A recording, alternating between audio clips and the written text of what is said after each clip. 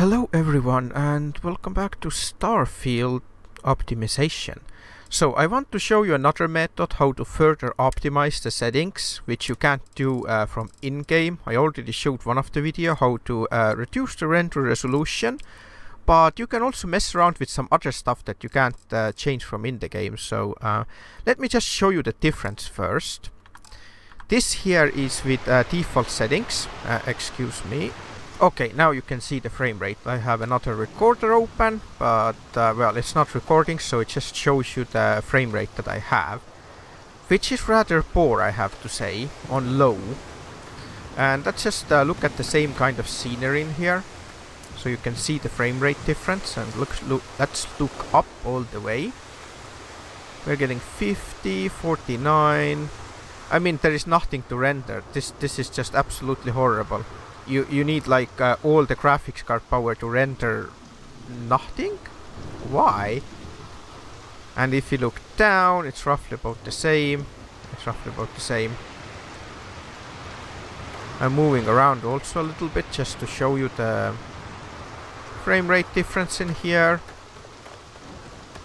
And now I'm gonna change to my custom settings. I will show you shortly how to do that. Right, I'm gonna show you the difference now. You have to switch just between the profiles. Let's change it to medium and then change it back to low. Motion blur I'll keep off, and let's try again. Let's see how much it improves. And what do you know? We have 44, 43. I mean, visually it is a little bit blurrier, yes, blurrier. But I mean, it's a lot better. And now if you look up, 60. I have it capped on 60, so it doesn't go over 60 anyway. And if you look down, what do you know? 60. So this is a significant improvement if you ask me. And there's also one other setting you can make to make things a little bit better in here. Is this thing in here, the sharpening. This doesn't have any impact at all on some reason. Maybe like one frame, maybe not. I'll put it on 100. Wait, hold on. I'll take a screenshot because it's best seen on screenshots. So let's get close to her so you can see her hair and stuff. This is with 0. I will show you the screenshots side by side. And then we change it to 100, right? And then we take another screenshot.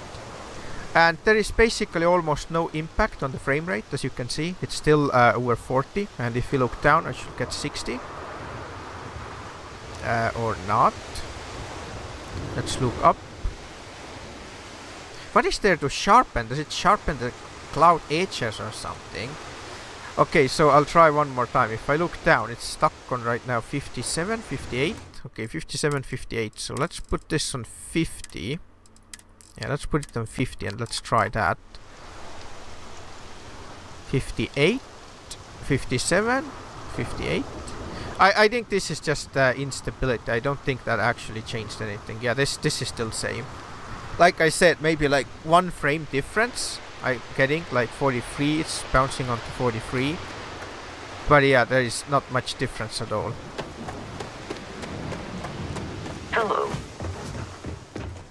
And it's not that bad from close. It does get blurry from further away, but better than having like 30 frames per second, that's what I would say. Anyway, I'm gonna quit the game and then I will show you how to change these settings, what I just did in here. You don't even have to restart the game actually, you don't have to do that, so that's not necessary.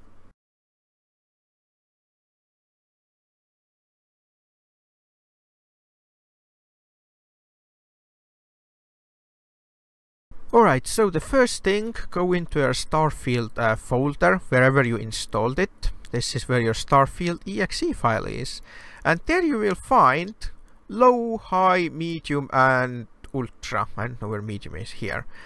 So, I have mostly worked on the low file, so we open it with Notepad++. And then I'll also open the original one. I just kept the original as well. You should always make a copy. And then we can simply run the compare plugin in here and check it. So this is my modified one on the left, and the original is on the right, as you can see by the file names. So look at the stuff I have changed in here. I will put the files onto my Patreon or something like this, so you will see them in there. And in the game you have to change them. If you already have low settings and you edit this file, then it's not going to have effect until you change it to like from low to like medium, and then back to low. Then the changes will take effect. But you don't have to restart the game at all, because these files are only read when you actually change the settings in the game.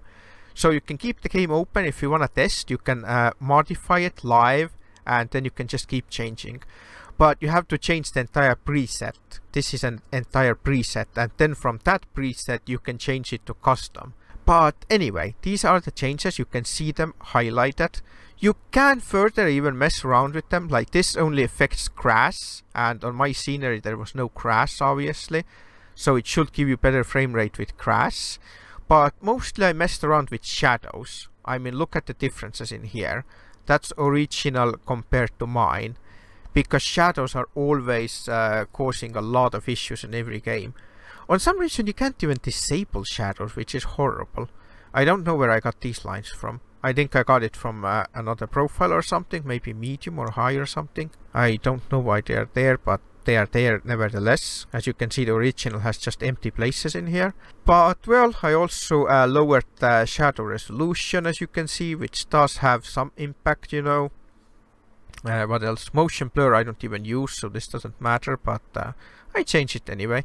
This shouldn't have much impact anyway. Right, you can compare the files yourself if you want.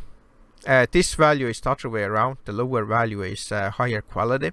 And if you're asking where you're getting this from, like how do you know that, you can simply open also, wait, excuse me, what was that?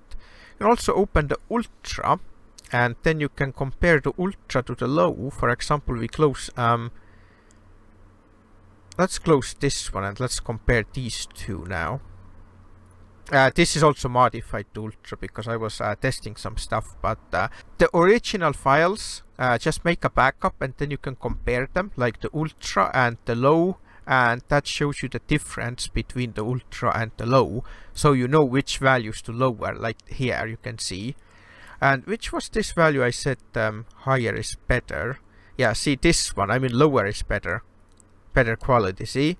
This one is 0.75, this is 175 in here. So this is how you know which value is, you know, more resource hungry and which one is better. And we'll also same with the crowd. If you're getting bad frame rates in crowd, then you can just lower it even further. I think you can completely disable crowd. I think that's just visual, you don't really need it. So as you can see, the Ultra has 175 and this has only 100, so it should be actually lower. I thought I lowered it to 50, but it doesn't matter. I don't really get any boost from that anyway. It's just badly optimized to begin with. And this one, like I said, I already changed this one in here. On Ultra I think it's 75 or something, or even 1, which is 100%. But anyway, you get the idea. I hope you can just mess around with these files and you can test whatever, but you have to, you know, actually read and put some common sense into it, you know. Like I said, just compare the values, like it should explain itself, you know, some of the values in here. Shadow map resolution, that should tell you it's the resolution of the shadows. It's quite obvious, isn't it? So compare it to the file and change as necessary. You can always undo the changes, just make a backup and just test whatever it works. I hope you find it useful, because Starfield really needs an actual graphics optimization patch, but I don't think that's coming. I honestly don't think so. So I hope this helps, and we'll see you next time.